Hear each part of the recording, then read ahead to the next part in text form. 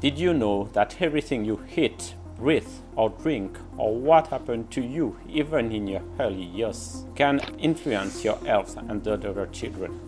Chemical compound behaviors and lifestyle can contribute to the spread of chronic diseases from generation to generation. To decipher the involved mechanisms, we have several strategies.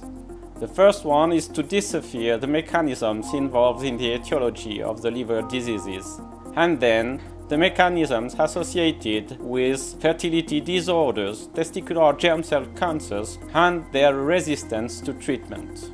We also want to decipher how exposure to environmental molecules or metabolic disorders alter germ cells' integrity through epigenetic processes and thus alter the paternal inheritance of diseases. Another goal of our team is to understand if combination of environmental molecules or between environmental molecules and metabolic disorders could represent a potential synergic threat to the organism. For that purpose, we are using multiple experimental models like mice, tissue explants, cell culture and worms in the respect of the European ethic rules.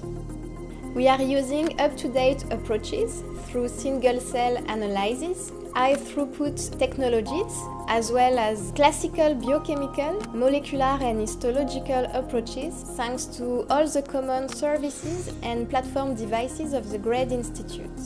To reach our scientific goals, our team relies on the fruitful interactions between engineers, technicians, PhD students, postdocs and researchers to create ideas and hypotheses, to design and perform experiments, and to generate new models and technologies.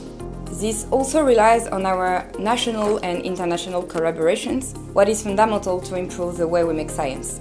Research is a job of passion that makes sense and allows advancing scientific and/or technical knowledge.